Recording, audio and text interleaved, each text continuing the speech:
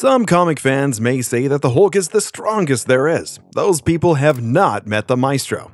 Some versions of your favorite superheroes can be cruel, but the ruler of Earth 9200 is the meanest Hulk in the multiverse. Maestro, Hulk Origins. So how did we get from the Hulk, hero and avenger of Earth, to Maestro, the feared ruler of dystopia? Well, as he pounds on a sentinel with some other heroes, bliss fills Banner's soul. Life is good. It just could not possibly get any better. Betty and my sons and I are happy. Every so often I get to get out and stretch my legs. Hard to believe. But things get really weird when Hulk awakens from the simulation in a mysterious facility and runs into AIM forces. Led by an elderly MODOK, the villain let Hulk know that all of Earth's heroes died thanks to nuclear war, World War III. Hulk leapt to the surface to confirm the truth for himself. The world, including Betty and his sons, was gone. The Hulk then embarked on a trip across the ruined United States, visiting landmarks like Mount Rushmore. At Washington Mall, he saw a kid going into a trap door near the Jefferson Memorial. He followed the boy and discovered a bunker housing a group of survivors led by Machine Man. It is here that Hulk first learned about dystopia, the city formerly known as New York, and its leader, the Maestro. Upon arriving in dystopia, he immediately caught the attention of the authorities thanks to his legendary status. It made more sense when the Maestro revealed himself as Hercules, the Hulk's old friend. Elsewhere, an elderly Rick Jones wandered around his personal museum of heroic relics. He had gathered things like Thor's hammer, Wolverine's skeleton, and Professor X's chair, but the best relic of all had just arrived.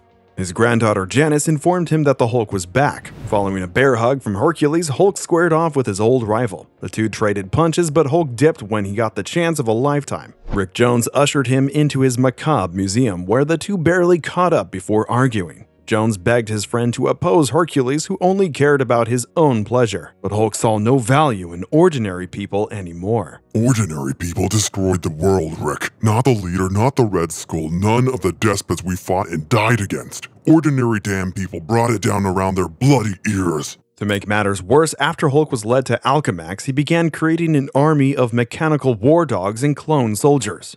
A few months later, he unleashed them on Hercules. The war for dystopia had begun. Hulk's dogs descended upon the scattered citizens that refused his rule. Hercules took them on for a while before facing Hulk himself. At one point, the Olympian even delivered a beating reminiscent of Loki's in the first Avengers film. But this time, it's Hulk who comes out looking puny. Hercules pulverizes the Hulk. Banner decided to give up here and was invited back into the Maestro's good graces. He even received a new suit, but it's a facade. Hulk delivered Hercules a woman believed the Maestro would enjoy. This turns out to be Vapor, a former UFO who transformed into Arsine and entered Hercules' body. This spells an end for both the Olympian and Vapor because Hulk blasted her as soon as his rival was down. Dystopia will never be the same. Hulk held a funeral pyre for Hercules and gave the dystopian people another chance to follow him. Still, they resisted. Hulk's a Hulk of his word, so he set his war dogs on them. Deckard, an associate of Rick Jones, had a weapon built by the X-Men Forge that could kill the Hulk. But Hulk disarmed her with a well-placed smash, and something unthinkable happened. Hercules, ablaze in fire, returned from the dead. But it was the Minister, the Maestro's confidant, who landed the fatal shot on his former boss with the Hulk-killing weapon. Afterward, Hulk returned to Jones's museum seeking revenge for the weapon, only to find an empty bunker. The place exploded, but Hulk clawed his way out of the debris. He takes on the title of Maestro, but instead of praise, dystopia's new leader faced war. Maestro Hulk versus Dr. Doom. When Maestro Hulk made contact with the stalkers in Connecticut, he made his goal clear. I sent an emissary to inform them that I was now in charge, that they were to submit to my rule. They sent my emissary's head back on a stick. I did not take well to such a display of disrespect. So unwell that he traveled there personally. He slaughtered them all, children included. Maestro then created a new movement to unite all under his rule, Post-Apocalyptic Existence, or PAX. As his first move under PAX, he rooted out the survivors led by Machine Man, but he was fooled by a copy of the hero. Another bunker exploded with Maestro inside, but he stumbled from the wreckage untouched. Soon, more resistance would begin. The Pantheon, a group of heroes who allied with Hulk in the past, joined forces with Dr. Doom to oppose Maestro. Their plan was to return Maestro back to his puny Banner form. This would allow them to imprison or kill him. The Pantheon visits Maestro in Dystopia, where he presents the idea of pacts to his old friends. They were all but too accepting of the idea, and this made Maestro suspicious. But would Maestro play along until they reached the group's ship? Pantheon planned to strike the AIM facility that imprisoned Maestro. But as they went up, tensions did too. Maestro took the Pantheon's leader Atalanta hostage and demanded to know their true goal. But before he got his answer, high-powered knockout gas filled the cabin, taking Maestro down. Meanwhile, the Pantheon had been wearing nose filters. Maestro was kept in a large tank as the Pantheon debated how to turn him back into Banner.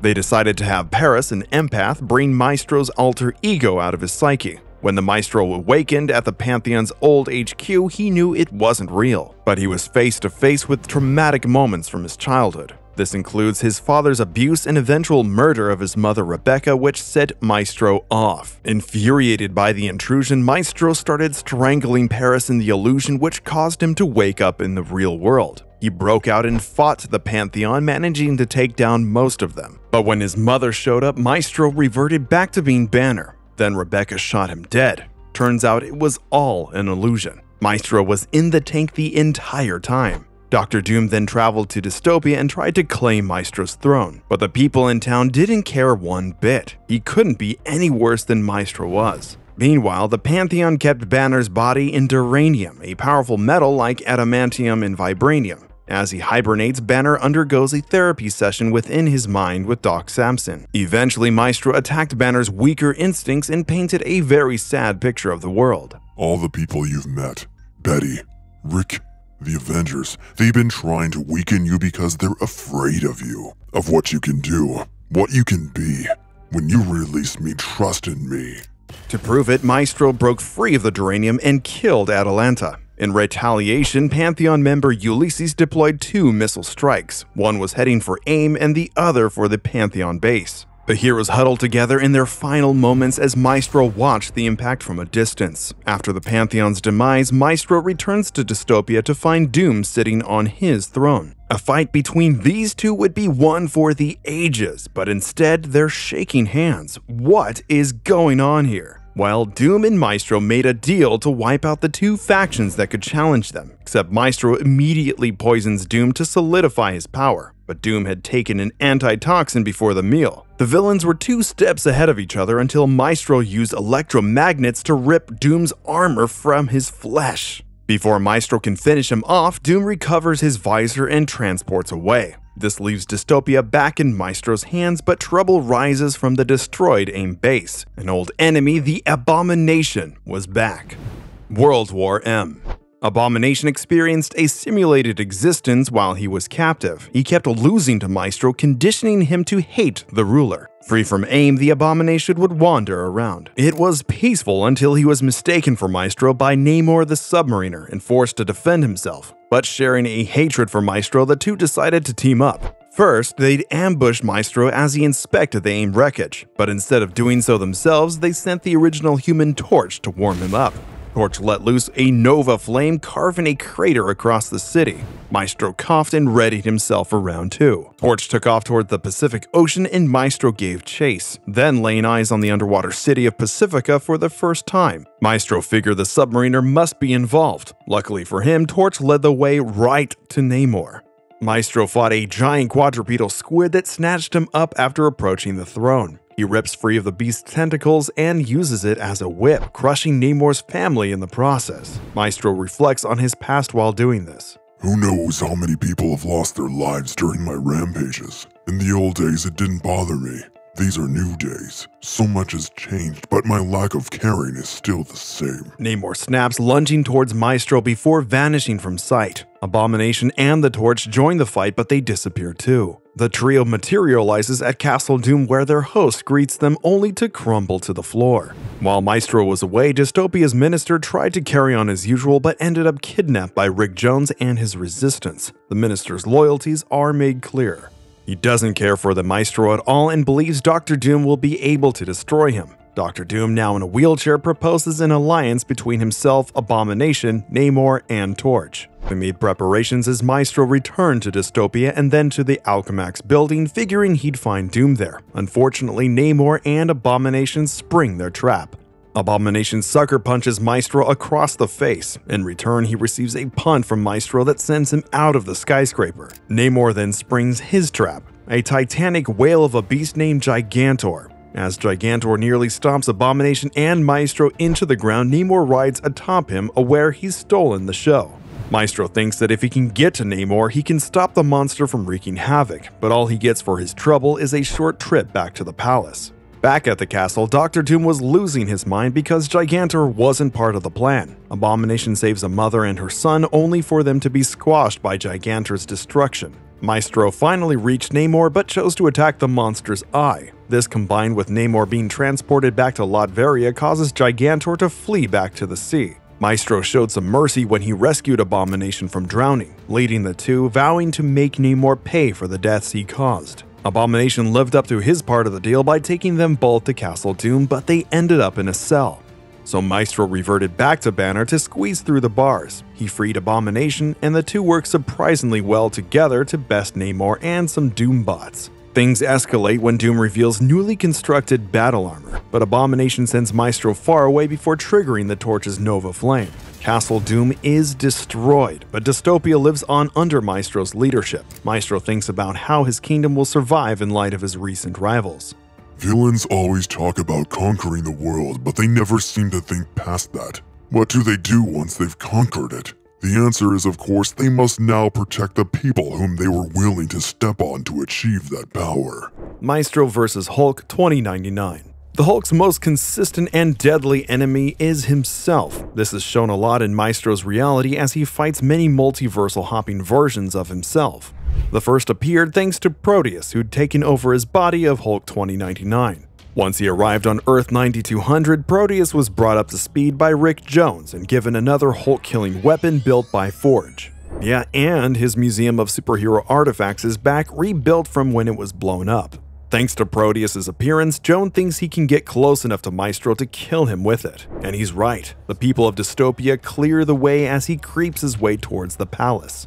But Maestro works with the Exiles, including Blink, Longshot, Morph, Sabretooth, and Spider-Man 2099 to stop Proteus's attack. This alliance doesn't last long though. Maestro turns on them when he's struck by one of Power Princess's errant blades. He unleashes on the young team and manhandles them all. Spider-Man is turned into a projectile, Sabretooth is sent to space, and he just flicks Blink. During this, Proteus bides his time while Maestro uses his stamina to bring down the Exiles. Proteus holds his own, evading Maestro's strikes while putting him in a sleeper hold. A moment later, and snap! Maestro's neck is broken by Proteus, and the ruler falls on the spot. For a character with Maestro's power levels, it's shocking to see him so helpless. Longshot and Morph then put up a good fight against Proteus, especially with Morph's shapeshifting ability. This turns out to be a liability though, because Morph's abilities make it easier for him to be possessed by Proteus, and that's exactly what happens. Proteus jetted from Earth 9200 as soon as he settled into Morph's body. The fight is over, but not for Maestro. He's sprawled out on the floor, helpless and ordering the Exiles to leave. It's pretty sad to leave this fearsome enemy like this. Maestro would recover well enough when Captain Marvel's conflict with Thanatos came to Earth 9200. This universe-hopping adventure would see Earth 616's Rick Jones, Marvel, Star Fox, and Spider-Man 9200 brought to Maestro's world due to the creations of Thanatos. Thanatos would invite Jones to see his older self in that universe. It's here that Thanatos reveals his true identity. He's also a variant of Rick Jones and a villainous one too. Still, Rick got a better welcome than Marvel and Spider-Man. One minute they're battling a big bad, and next they're in a huge luxury bedroom. They have plenty of questions, but an even bigger problem. They're not alone. Well. I don't remember inviting any guests. Do you, Minister? It's Maestro in the middle of escorting guests. He isn't happy about being interrupted. Star Fox traveled to Earth 9200 too, but wound up wandering the halls of Maestro's palace alone. Thanatos reached out with important information. The Cloak of Levitation and the Eye of Agamotto are in the palace, and he needs them to become the ultimate Rick Jones. So, while Star Fox looks for them, Marvel and Spidey battle it out with Maestro. Their fight went from Maestro's quarters to the outskirts of Dystopia. Maestro even started killing his own people to gain the upper hand on the heroes, but until then he's just a pawn Thanatos uses to keep Marvel from fighting him so he can get more power. But a last-minute save by Old Man Jones and Mjolnir conquers Thanatos and sets everything back to normal. Maestro grapples Spidey, lifting him above his head to rip him in two. The next moment, Spidey's gone, simply blinking from the Maestro's grasp. He has a bad history with multiversal variants, but hopefully he does better against time travelers. Hulk vs. Maestro.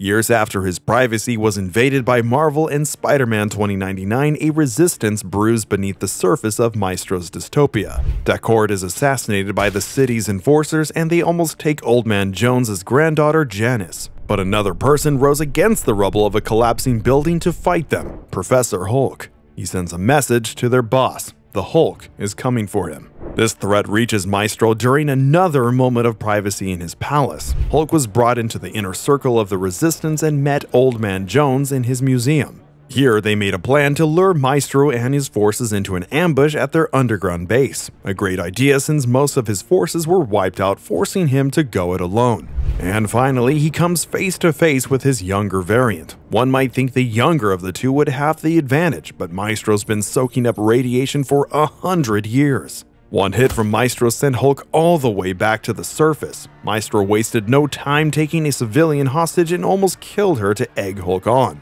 The way Maestro responded to a weak Hulk punch shows how in control he was of the situation. Game's over, Bruce. I saw that one coming a century away. Another one Maestro had seen before was Proteus. Maestro copied his move and immobilized Professor Hulk by snapping his neck. Maestro then tried to break Hulk mentally, making him see that holding back is robbing him of so much potential. At one point, Hulk is inappropriately assaulted multiple times, but Hulk works with the Resistance to send Maestro to another time, a very specific time. Maestro is sent to cook in the gamma bomb that first created him, back when Banner rescued Rick Jones. This incinerates him, but the story doesn't end there. A few years later, Professor Hulk returned to his normal life of wrestling between Banner and the Beast. At one point, the two are even split up, but when they come back together, their bodies are sent back to the site of the gamma bomb. This place is like a mecca for all the Hulks. Less than 5 yards away are the bones of Maestro, encased in gamma and absorbing the ample amounts of radiation the Hulk's body is emitting.